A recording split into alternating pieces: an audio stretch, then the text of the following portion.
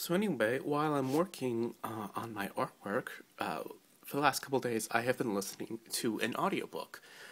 The audiobook is Citizen of the Galaxy by Robert Heinlein. The book is about 10 hours, and I'm on about hour 6. I'm not sure I'll have any time to listen to it today, but probably tomorrow or the day after I will finish listening to it.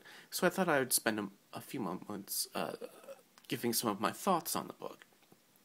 Now, audiobooks, I think, are a good way to enjoy such works, especially if one's eyes are somewhere else, as they are with mine.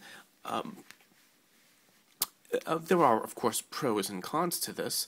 It is important to get an audiobook with a good reader, and this one does. This particular gentleman provides different voices for the different characters, which is very useful.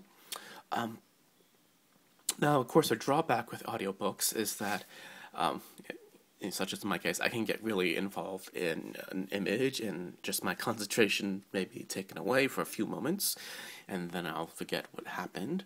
And of course, the other thing is, books like this, which were written in the 1950s, were really not intended to be read aloud, and they don't quite have the cadence that works written even 20 years before had.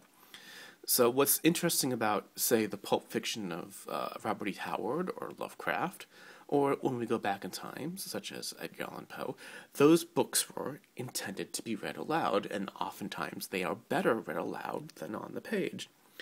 I'm not sure that Citizen of the Galaxy was really written that way. The impression I get is that, this was a serialized work, of course, is that Heinlein wrote this very quickly, which is a reason why the book is slightly uneven in places. We just have things that just sort of plop into place at the right time, and there isn't a lot of foreshadowing. There's a little bit of foreshadowing.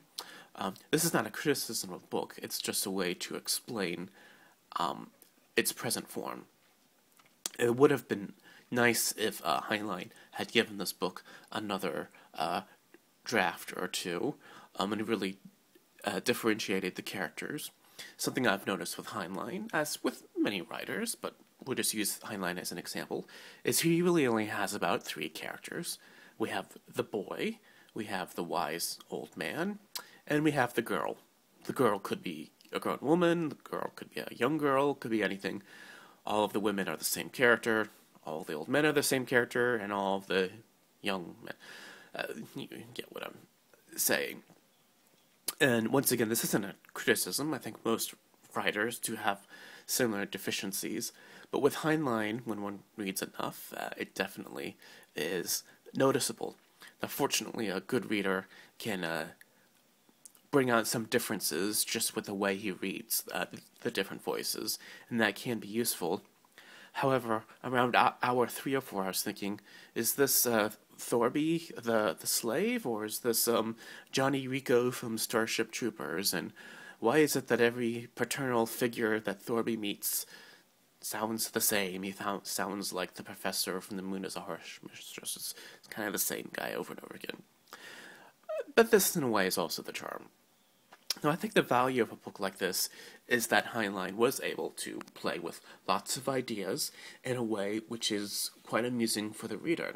So, for instance, we get different views, different societies. We have one society, which is essentially a space feudal India out of Kim.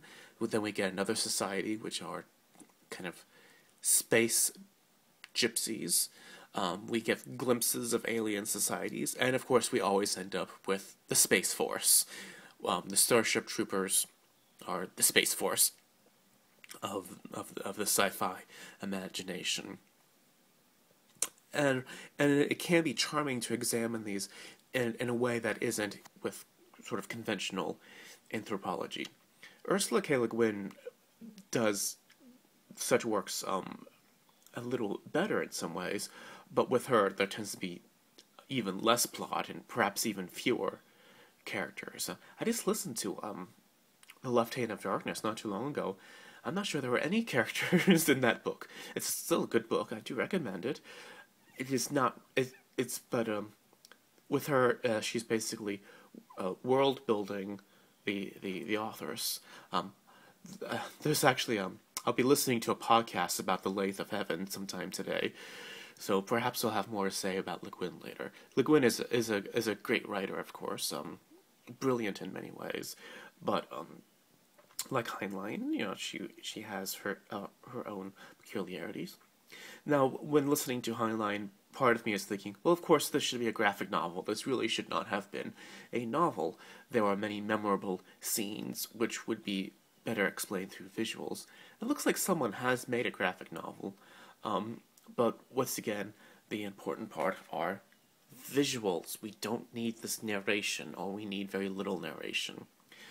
There were chunks of this book which I'm thinking, just that should be visual, that should be visual. And then these big long conversations could have been cut out, or they could have been made into bonus material at the end of a chapter, such as when the anthropologist lady had to explain the space gypsies to Thorby, and she was saying like, oh, they have petrolateral cross cousin blah blah blah blah complicated familiar relationships. That could have all been as Le Guin herself writes, the back of the book, the stuff in the back, like Tolkien. Anyway, I really look forward to the end of this book, and I hope I have some more to say about it, maybe in a couple days when I finish it. Heinlein is definitely an interesting author to discuss for many reasons, and anyway, I really do need to start working on this page, so I'll talk to you later. Goodbye.